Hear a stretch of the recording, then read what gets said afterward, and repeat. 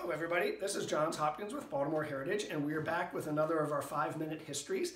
And today we're going to talk about cast iron architecture. But before we get there, a number of you have written in and called in saying you're having a hard time hearing these videos, even with the volume turned all the way up. You're not alone. Luckily, a gentleman who's also a member and a listener suggested that we get one of those little lapel microphones that you see people wearing on late night TV shows being interviewed. And I have gone ahead and ordered one. It's going to be here in 10 days. So if I can beg you to please keep the volume up and hang in there, hope is on its way. All right, cast iron architecture. I have to first just have an acknowledgement, say an acknowledgement for a book, and I'm holding it right here. It's called Baltimore's Cast Iron Buildings and Architectural Ironwork by Jim Dilts and Catherine Black, and it is a fantastic book. If you are at all interested in cast iron, this is the Bible for Baltimore at least. But before we get to Baltimore's cast iron, let's talk a little bit about what cast iron is and how we got there. Of course, for millennia, people have been extracting iron from iron ore, and the way they would do it is heat it up. It would get to be kind of soft, and then they would pound it with as heavy and big a thing as you could possibly find and shape it into whatever they were making. And that's called wrought iron. It is wrought by human hands and then later machines, but that's not cast iron. Somewhere in the Middle Ages, our furnaces developed so that they could get the iron ore even hotter.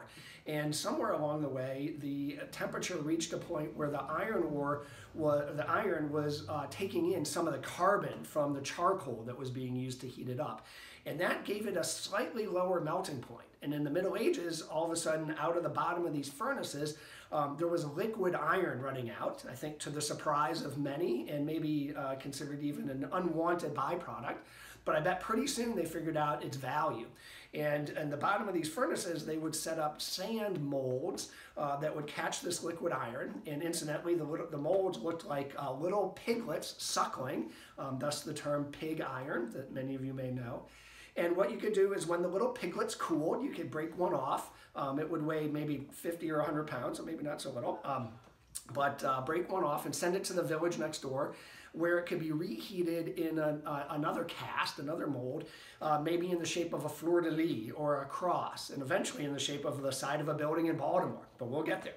So we now have cast iron, and in the 1770s, folks in Great Britain, in the northern part of England, were able to develop techniques that allowed them to produce a lot of cast iron fairly cheaply. And in fact, they made an entire bridge of cast iron over the Severn River. And that place today is called Iron Bridge. I had the good fortune to be able to go there a few years ago with my family. It's really cool. If you're ever in England, I encourage you to get up there.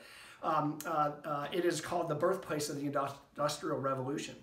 But nothing much happened for another 60 or 70 years until a gentleman named James Bogardus comes along, and he falls in love with cast iron. He's a New York architect, and he is convinced, he's sort of like an evangelist of cast iron. He tries to convince everybody to use cast iron, and eventually he succeeds. In New York in 1848, he builds a row of buildings that have cast iron fronts on them.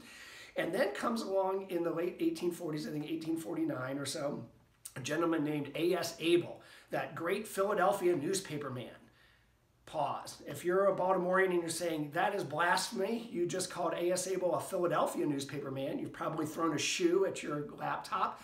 Well, he was the great Baltimore newspaper man, but for a brief, tiny one-year stint in the 1830s, his first newspaper was actually in Philadelphia. But by 1838, I believe, he had come to Baltimore and started the Sun, selling it for a penny.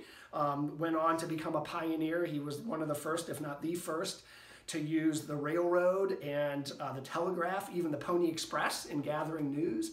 And he also was a great adapter of new technologies, especially for typesetting and printing. And by the 1840s, folks in New York had invented this machine that could put out 20,000 pages of newspaper an hour. And A.S. Abel wanted one of those, and so he needed to build a new building. And in 1848, he engages Bogardus. He comes down, takes a risk, and Bogardus builds the first all-iron building in America. It has an iron front on it, but it also, the sort of structural lattice work, the supports on the inside were also made of iron. Coincidentally, it was finished in 1851. Coincidentally, in 1851, back in England, in London, the Great London Exposition was going on, and there was an enormous cast iron building, essentially a pavilion with glass all around it that caused quite a stir.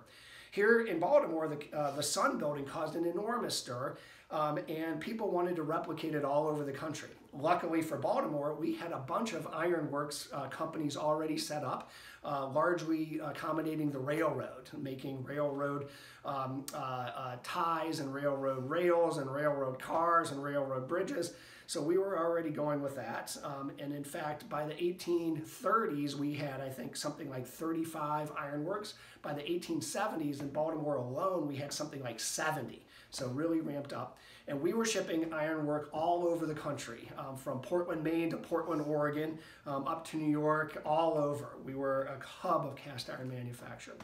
Unfortunately for the Sun Iron Building, although it caused quite a stir, it was not totally fireproof. It was better, but not fireproof, and it did not make it through the 1904 fire. In fact, the 1904 fire took out a lot of Baltimore's cast iron. At one point, we had over 100, maybe 150 cast iron buildings. Today, we're from the fire, from the building of the Convention Center, from Charles Center, from the Inner Harbor, we're down to about 15, and the Sun Building is unfortunately not one of them.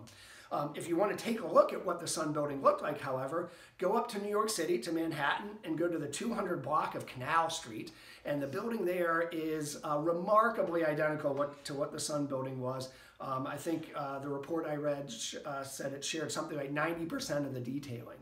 All right, so that's it for the Sun Building. I want to do just one more before we close, and that's the William Wilkens Building on Pratt Street, 300 East Pratt. I am sure that most of you have seen this going to the Convention Center, driving down Pratt, going to a ball game. A really fabulous, full-fronted iron building. It was built by a gentleman, William Wilkens, who was a German immigrant who came to Baltimore and started making brushes from boar's hair, from pig's hair, and upholstery from pig and horse hair. He located his office on Frederick Road, near where the slaughterhouses were. The animals were brought in by train, slaughtered just outside the city. And if you want to know where the term pig town comes from, that's a whole other story, but that's that same system. So Wilkens eventually employs 700 people. He has a national distribution for his brushes, and he builds his new headquarters at 300 West Pratt Street. And it's a fabulous ironworks building. Two interesting things. First, the top floor, the windows are actually a little smaller than they are on the other floors. And in a weird way of optical illusions, it gives it the illusion when standing on the street that they're actually taller, but they're not. The other interesting thing is that the first telephone message transmitted in Baltimore went from that building to Wilkens's operations out by the slaughterhouses on Frederick Road. The first telegraph came to Baltimore, and the words were, what were they? "What hath God wrought?" Probably the first telephone words were something like, "How is the brush order to Philadelphia going?" So that building was fantastic. Was occupied until the 1970s when the city bought it, and then it went vacant.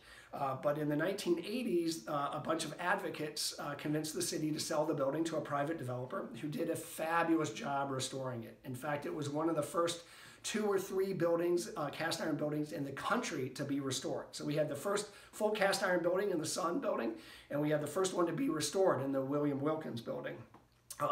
And I think I will end on this note that the restoration included wonderful work by a company out of Salt Lake City that specializes in cast iron. They redid the bolts and all of the joints and everything.